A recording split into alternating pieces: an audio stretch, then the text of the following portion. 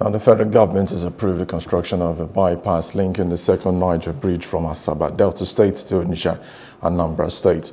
Now, the bypass will improve traffic flow along the Asaba Bridge and allowing commuters to continue their smooth journey since the inauguration of the second Niger Bridge. Now, the Minister of Works, David Umai, is currently inspecting the bypass. To bypass you from going into Asaba, you are coming from Benin. And this is a fantastic idea and very commendable.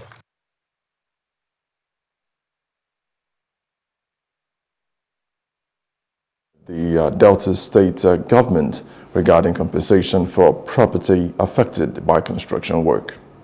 We'll be saddled with a lot of compensation, but we're going to be linking with the governor of Delta State to see what we can do, because that will be a challenge. So our idea is that there is no swamp as alleged by Beja and the consultants. What we have is a floodplain. The existing ground is within the floodplain. But as we rise, within 1 kilometer or thereabout, we are totally out of the floodplain. The idea is to cut costs. We've taken certain decisions along major interchanges, I think about 2 of them. Yes, and that, has cut down costs drastically and reduced compensation.